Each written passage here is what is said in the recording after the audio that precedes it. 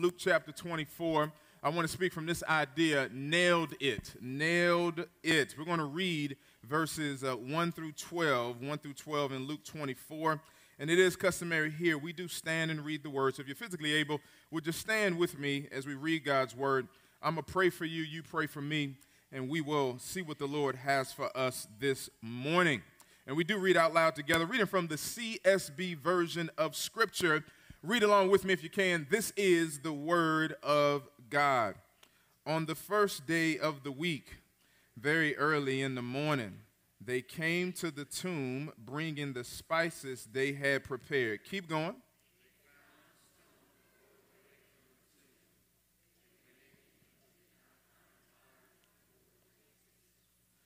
They were perplexed. Dazzling clothes.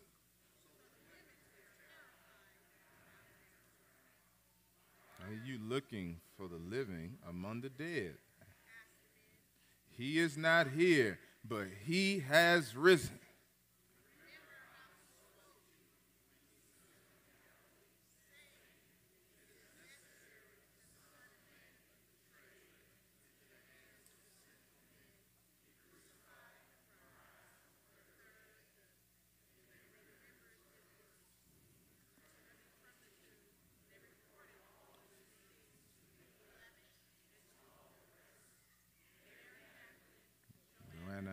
Mary, the mother of James, and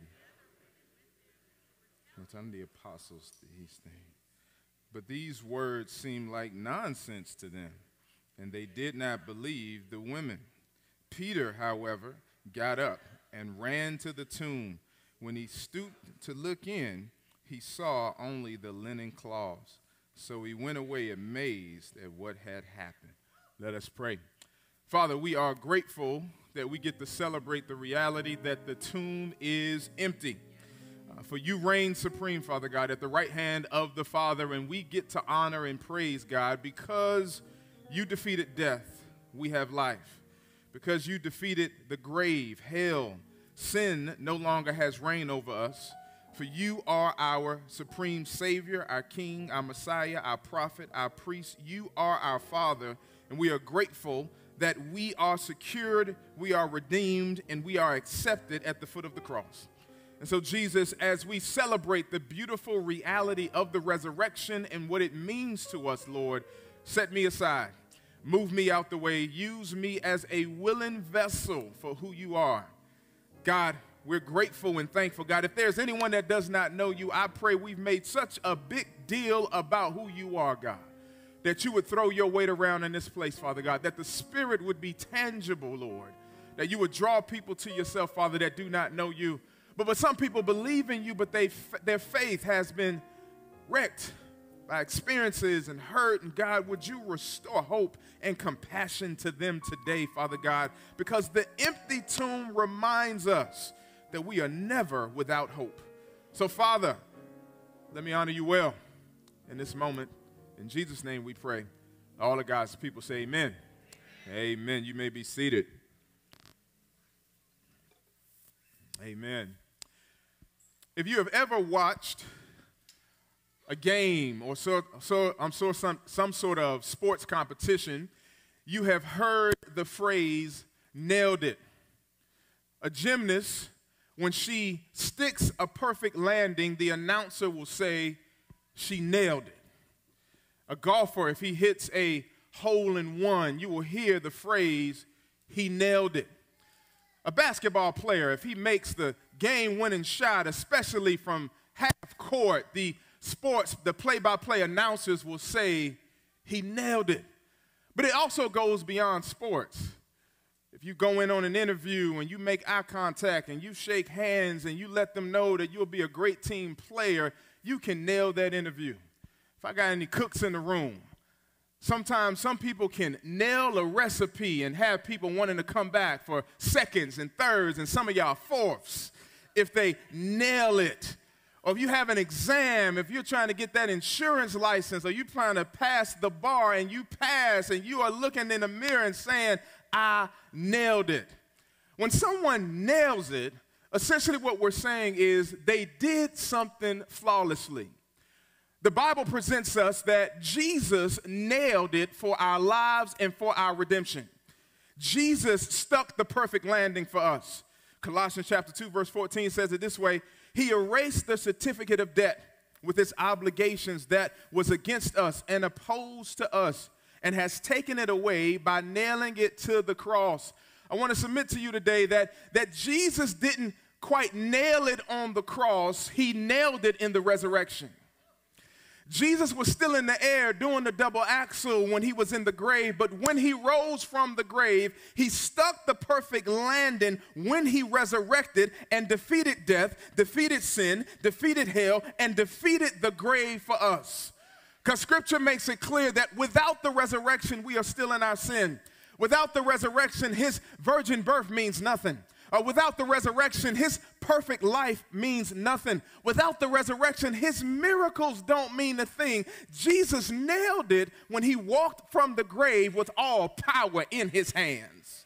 In fact, we know this because Paul says it this way, 1 Corinthians chapter 15, he says, if there is no resurrection of the dead, then not even Christ has been raised. And if Christ has not been raised, then our proclamation is in vain, and so is your faith. Moreover, we are found to be false witnesses about God, because we have testified wrongly about God that he raised up Christ, whom he did not raise up. In fact, the dead are not raised. For if the dead are not raised, not even in Christ has been raised. And if Christ has not been raised, your faith is worthless, and you are still in your sin. Those then who have fallen asleep in Christ have also perished. If we have hope in Christ for this life only, we should be pitied more than anyone. Family, without the resurrection, all of this is a waste of time. And so the reason we celebrate this, the reason we exalt his name, the reason there are tears, the reason some people are laid prostrate, the reason some people want to run laps, the reason some of you stay still and you just meditate and contemplate and think is because the resurrection reminds us of the victory that Jesus Christ has secured for us. The resurrection reminds us that despite who rejects me at the foot of the cross, I'm accepted. And so Luke points this out to us. Luke, who wrote Luke and the book of Acts to his friend Theophilus, gives us 4 aspects of trust that I want us to find from this text. Number 1, we can trust his way. Number 2, we can trust his work. Number 3, we can trust his word. And number 4, we can trust his wind. Luke chapter 24, verse 1, it says, on the first day of the week, very early in the morning, they came to the tomb bringing the spices they had prepared. Here's our first point. The resurrection reminds us that we can trust his way. Now, the Bible tells us, according to Luke's account, Luke, a physician, is a very detailed guy. He lets us know the first day on the Jewish calendar, which is Sunday. They don't necessarily use that term. They just call it the first day. But this is why we celebrate the resurrection, and we celebrate on Sunday because it's the first day of the week. The other indication here is that Jesus, his body, had been in the womb for some time. But then Luke says this, they. Now, I want to know who they is. Well, Matthew lets us know that the they is Mary Magdalene and the other Mary, the aunt of Jesus in his gospel. Mark lets us know it's them same 2 women, but then he adds Salome. And then here it is, Luke, he adds the wife of Chuza here. But here's important. One of the women here was Mary Magdalene. And in John chapter 20, in Luke chapter 8, verse 2, we found out that this woman was possessed by 7 demons. And so there's a reason that she's one of the women following closely as Jesus was crucified. She honored the Sabbath. Luke 23 lets us know that. But she's among this group of women who are going to see the body of Jesus. Now, these women had prepared some spices. The spices was an embalming oil to anoint his body. And so 2 things. The women are showing bravery because the men are away afraid. But also, while they are going in their bravery, there is also some doubt here because they are expecting to find the body of Jesus. But that's not their only concern. As they are walking up together, they are having a conversation saying, girl, who gonna move that big rock? Mark chapter 16, verse 3 lets us know that they were saying to one another, who will roll away the stone from the entrance to the tomb for us? Luke is going to let us know what happened. Verse 2. They found the stone rolled away from the tomb. They went in but did not find the body of the Lord Jesus. While they were perplexed about this, suddenly two men stood by them in dazzling clothes. Here's our next point. The resurrection reminds us that we can trust his finished work. Let me say that again. The resurrection reminds us that we can trust his finished work. Not only did they have to worry about a stone, but Matthew's gospel lets us know that the Romans had also put a guard there because they did not want a testimony about Jesus to go out. Matthew chapter 27, verse 66 says, they went and secured the tomb by setting a seal on the stone and placing the guards. So I want you to see this. There's a stone, there's this seal, and there's a soldier. Let me say it again. There's a stone, there's a seal, and there's a soldier. First, the stone was designed by Joseph of Arimathea, this rich man who followed Christ. The stone was there to conserve, say conserve, conserve the body of Jesus. But the seal was put there by the enemies of Jesus and the enemies of the cross because they wanted to confine, say confine. But then the soldier was also placed there by the enemies of Jesus and the enemies of the cross because they wanted to control, say control. And so Joseph wanted to conserve. The seal was designed to confine. The soldiers are there to control because Matthew says they wanted to control the narrative just in case the body of Jesus got away. They wanted to say that someone stole his body because they wanted to defame the name of our Lord Jesus even in his death. And so Joseph wanted to conserve. The seal was designed to confine. The Roman soldiers there to control the narrative, but our Savior wasn't there because he conquered. He was not there, so they could not confine him. They could not control him because they did not find the body because he had conquered sin, conquered hell, conquered the death, and conquered the grave. Family, the rolled away stone reminds us that we can trust his finished work. They're having a discussion about the stone, but by the time they get there, the stone had already been rolled away. You missed your shout moment. You were worried about certain things, but by the time you get there, you find out that the Lord had already worked it out. Notice they found the stone. They saw it had been rolled away, but they didn't find the cornerstone. They found the stone, but they did not find the cornerstone, who is our Savior, Jesus. I don't know about you, but every now and then you're happy when you don't find something. If you go into the doctor, you're happy that they don't find a mass. When you go in to check out if you have a virus, you're happy that they don't find a virus. If you're uncertain about your significant other and you go through their phone, you're happy when you don't find a side leak. Every now and then, you are happy when you don't find something. And what they could not find is the body of our Lord Jesus Christ. And they are happy that they could not find him. And so watch this. The women went up. The disciples didn't show up, but Jesus got up. He had got up out of the grave to show us his power. Verse 5.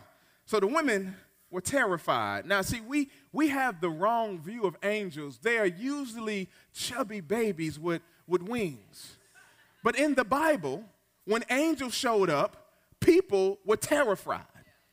And here's no different. They're terrified, and they ask a question.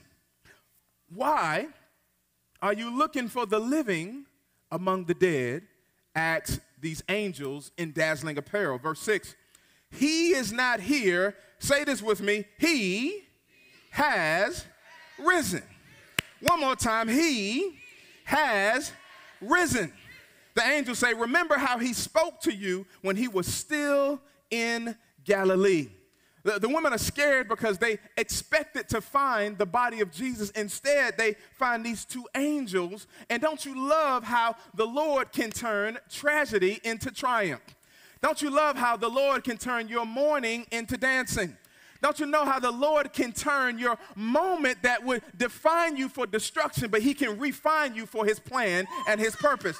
I love how the Lord can turn things here. And so they went looking to find the body of Jesus.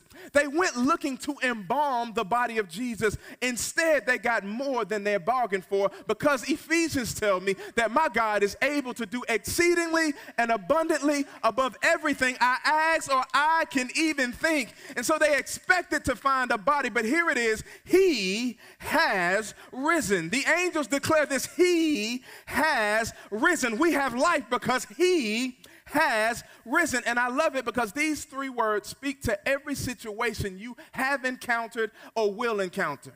We're able to be reminded that every problem, every challenge, every obstacle you could possibly face, the resurrection, which Paul says is of first importance, reminds us that there is nothing too hard for our God. Why? Because he has risen.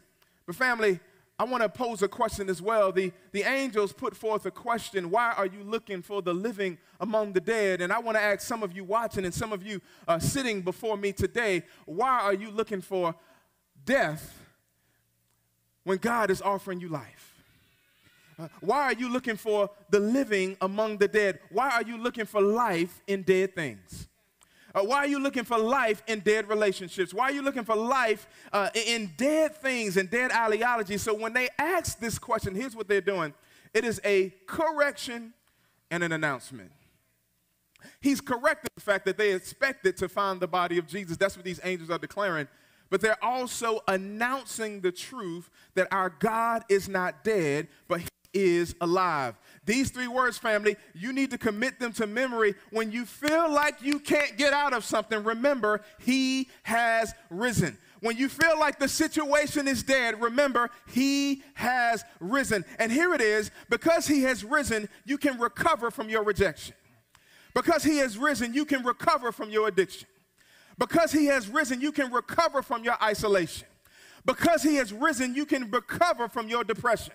Okay, because he is risen, you are accepted. Because he is risen, you are redeemed. Because he has risen, you are renewed. Because he has risen, you are chosen. Because he has risen, you are loved. Because he has risen, you have peace. Because he has risen, you have joy. Because he has risen, you have self-control. Because if the grave can be defeated, whatever you're going through can be defeated as well. Because why? He has risen. Now here it is.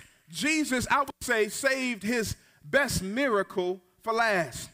And now resurrection in Scripture, this is not something new. Jesus raised other people from the dead. The widow of Nain, her son, in Luke chapter 7. Jairus' daughter in Luke chapter 8. The multitude of saints in Matthew chapter 27, Lazarus in John chapter 7. But in all four Gospels, Jesus says, watch this, I'm going to resurrect myself from the grave. And he shows us the beauty of his power, that because he has risen, life and death is defeated and life is attained in him. Verse 7, the angels are still talking, saying, it is necessary that the Son of Man be betrayed into the hands of sinful men, be crucified, and rise on the third day. And they remembered his words. Number 3, the resurrection reminds us that we can trust his word. Let me say that again. The resurrection reminds us that we can trust his word.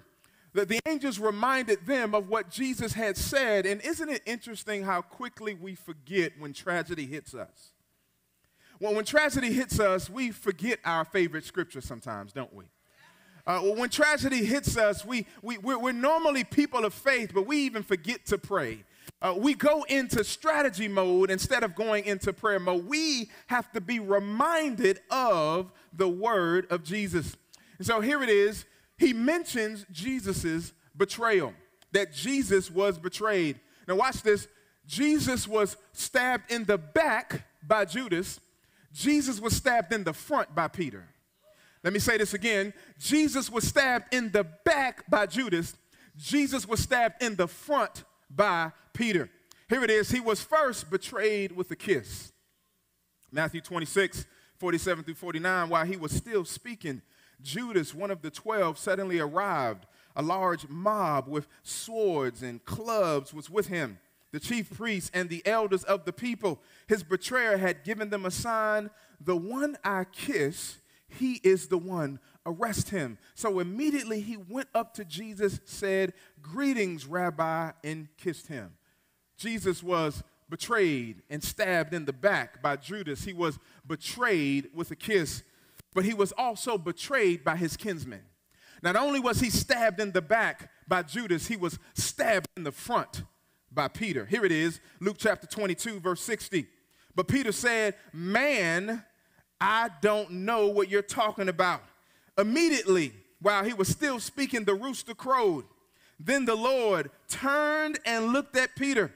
So Peter remembered the word of the Lord, how he had said to him, "Before the rooster crows today, you will deny me 3 times. I want you to hear it again. He was stabbed in the back by Judas, but he was stabbed in the front by Peter. He was betrayed with a kiss by Judas, but he was betrayed by his own kinsmen. Isn't it interesting? Peter here forgets how Jesus came through for him every time he needed him. When Peter had a tax bill, it was Jesus that told him to catch these fish, and these fish will pay your tax bill. When Peter's mother-in-law was sick and needed healing, it was Jesus who healed Peter's mother-in-law, and she was able to continue to serve them. Every single time Peter needed Jesus, Jesus was there. But the moment Jesus needed Peter, Peter denied him 3 times and stabbed him in the front. But the Bible says here in Luke that Jesus turned and looked at him, but didn't bring up the mother-in-law, didn't bring up the tax bill. Aren't you glad that even when we fail him, he looks at us with compassion. He looks at us with redemption. He doesn't bring up everything we've done against him, but he receives us even though he was stabbed in the front. So he was betrayed with a kiss. He was betrayed by his kindred. But lastly, he was betrayed by his kind. Mark chapter 14, verse 55, the chief priest and the whole Sanhedrin were looking for testimony against Jesus to put him to death, but they could not find any. Verse 56, for many were given false testimony against him, and the testimonies did not agree. You see that? So he was betrayed with a kiss, betrayed by his kindred, and betrayed by his kind, and he went through all of this. And the Bible tells us that they tried to find a testimony against him, but they could not find one. Now, I don't know about you, but if you ask just for a little bit of dirt on me, a ton of people will raise their hands. And I know you nice and you perfect and you have it all together, but that's not my testimony. They tried to find just one person to have a testimony against the Lord, but they couldn't. So instead, they had to get false witnesses. I wonder why they didn't get the leper. The leper would have said, "He touched me and healed me." Why didn't they get the woman with the issue of blood? She would have said, "I touched him and I was healed." If they would have got Zacchaeus, he would have said, "He visited me." The woman at the well would have said, "He exposed and he saved me." Mary Magdalene would have said, "He delivered me." The woman caught in adultery would have said, "He didn't condemn me." They could have found a witness that would have said, "He's been good to me." I don't know about you, but my testimony is he delivered me. He saved me. He didn't condemn me. He didn't push me away. He accepted me. He chose not to reject me. He chose to redeem me. If I was back then, hopefully I love to believe that I would have been one of the witnesses to say, "He's been good to me." They could not find one witness, but they had a ton of witnesses who would have testified about his goodness, but they chose not to talk to any of them. Verse 9, returning from the tomb, they reported all these things to the 11 and to all the rest. Look at these sisters testifying, first ones to spread the gospel, if you will, in his resurrected state. Mary Magdalene, Joanna, Mary, and mother of James, and the other women. So it was even more with them telling the apostles these things. But these words, watch this, seemed like nonsense to them. And they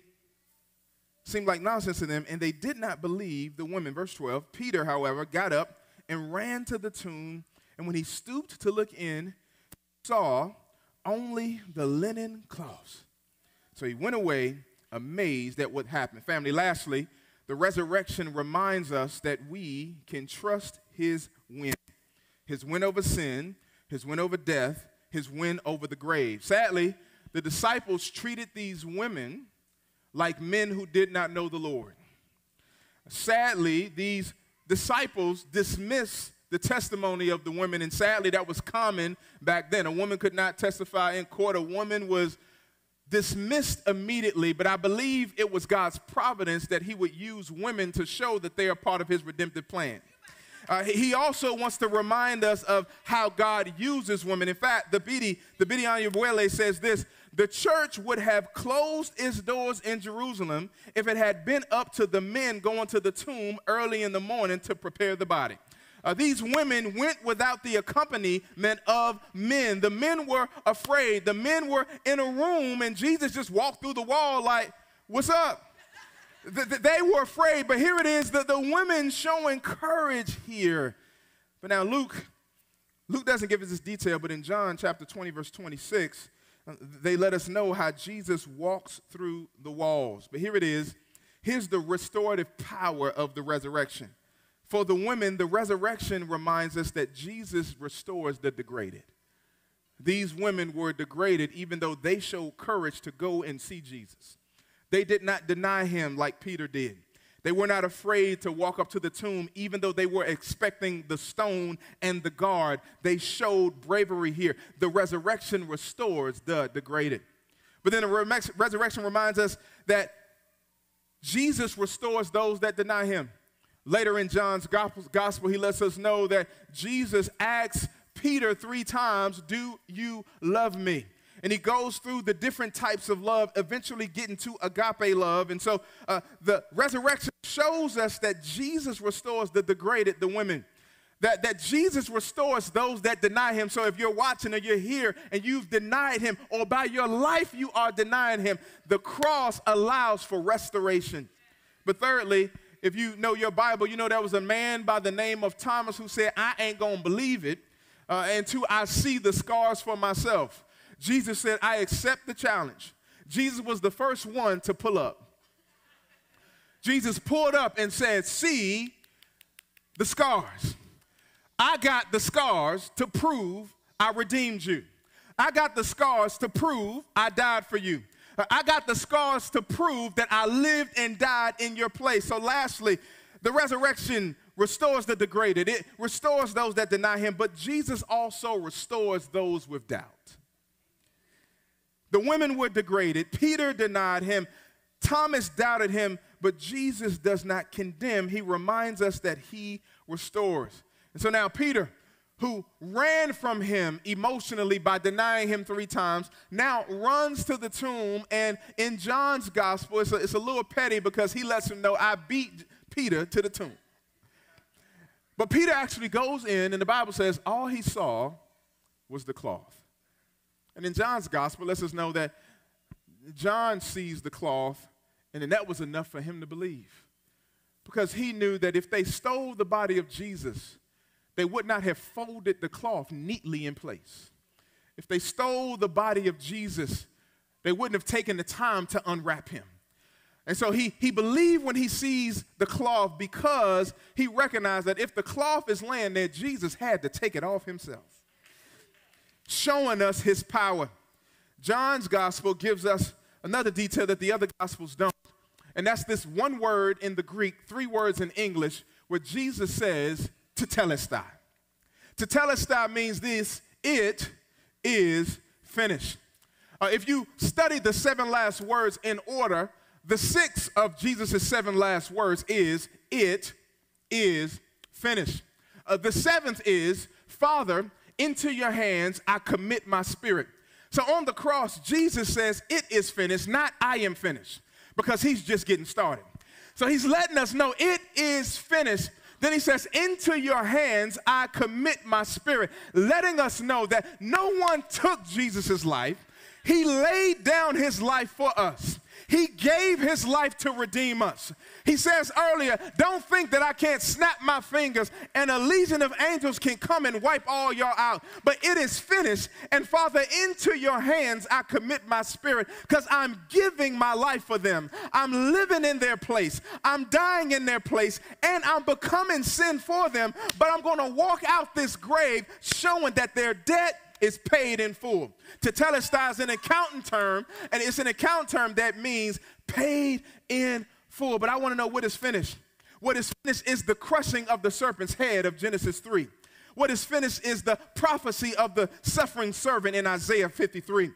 What is finished is the standard of perfection in John chapter 5. What is finished is the law and all of it needing to be fulfilled in Matthew 5. What is finished is the onslaught of the enemy, Ephesians 6. What is finished is his mission to seek and to save the lost, Luke 19. What is finished is our atonement, Romans chapter 3. What is finished is our resurrection, 2 Corinthians chapter 5. It is finished because Jesus has done all the work, everything we need on the cross to redeem us. He has done it. Family, anyone knows me know I love like UFC and I love a good fight story. Some of y'all too young to remember this, but how many of y'all remember Rocky? Amen. Not enough hands went up, but I'm going with it anyway. Rocky 5 has an interesting scene. In Rocky 5, Rocky meets a young buck by the name of Tommy Gunn. He trains Tommy Gunn. Tommy Gunn looks up to Rocky, and he decides to train him, and Tommy Gunn ends up becoming the heavyweight champ. But over time, just like we do, Tommy begins to smell himself. And as he smells himself, he ends up firing Rocky and thinking that he doesn't need him anymore. But there's a scene towards the end of the movie where they're at this tavern and Rocky is with his cousin, and then Tommy Gunn pulls up with this Don King lookalike. So Tommy Gunn got this blue jumpsuit on, got his name on the back that says Tommy Gunn, and he wants to challenge Rocky to a fight. And Rocky's like, nah, I don't want to do this, man. He's like, man, your promoter, man, all he's doing is using you. Rocky's cousin walks up to Tommy Gunn and said, man, this man did everything for you. You wouldn't be in the place you are without him. And Tommy Gunn punches Rocky's cousin, knocks him on the ground. He gets back up, and Rocky says, why don't you hit me like that? They start a little brawl on the inside. They go outside, and Rocky catches him with an 8-piece. Bow, bow, bow, bow, bow. Then Tommy Gunn goes down. Wasn't over, though. Tommy Gunn gets back up and beats Rocky down. Beats him bad. I mean, bad, bad. Like if World Star was back then bad. Beats him down. Rocky, as he's down, he begins to think about Rocky 1, Rocky 2, Rocky 3, and Rocky 4. He's living Rocky 5. But then there's a scene there where he remembers Mickey, his trainer. Mickey had died. But Mickey says this, get up, you, I can't say on Easter Sunday. But Mickey tells him to get up, and he gets up, and Tommy is walking away thinking that he had secured the victory, has his back turned, thinking that the fight is over. He's walking away. But Rocky gets up and says, hey, Tommy, I didn't hear no bell. I ain't hear no bell, meaning the fight is not over. The round is not over. And when he gets back up, he knocks Tommy Gunn and he defeats him. But the reason he was able to get back up is because he remembered someone who was dead, Mickey, but in his mind he was alive. And because he remembered someone who was dead and was alive, he got back up and said, I didn't hear no bell, meaning the fight is not over. You missed it. The enemies of the cross were walking away. They thought the fight was over. They were high-fiving. They thought they had defeated my God. They thought that because he was in the tomb, the fight was over. But Jesus said, I ain't hear no bell. Popped out of the cross on the third day with all power in his hand. He resurrected. He defeated death. He defeated sin. He defeated the grave. And because he lives, I can face tomorrow. Because he lived, I have victory. Because he lives, I have peace. Because he lived. Why? Because he has risen. He's alive. He defeated death, hell, sin. sin and the grave. The tomb is empty. It's a wrap. Because our Savior has done it. So now he says, 1 Corinthians 15, when this corruptible body is clothed with incorruptibility, and this mortal body is clothed with immortality, then the saying it is written, death has been swallowed up in victory. Where death, oh, where is your victory? Where death is your sting? The sting of death is sin, and the power of sin is the law. But thanks be to God, who gives us victory through our Lord Jesus Christ. Jesus stuck the perfect landing with the resurrection. He nailed it, securing our salvation. Give him praise, give him glory, give him honor, because the tomb is empty. Father, we love you, Jesus. We thank you for the sacrifice that you made for us. We are grateful, Father God, that we do not serve a lying Savior. We do not serve a dead Savior. We serve the way, the truth, and the life. And we are grateful that through you, and only through you and because of you, that we have victory. The tomb is empty. And God, Romans declares that you are at the right hand of the Father, even interceding for us now.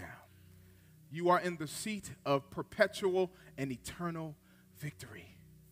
So God, we love, we praise, and we thank you. Family, listen. For whatever reason you're here. Can I tell you, we're glad you're here. Typically, pastors take a shot at you.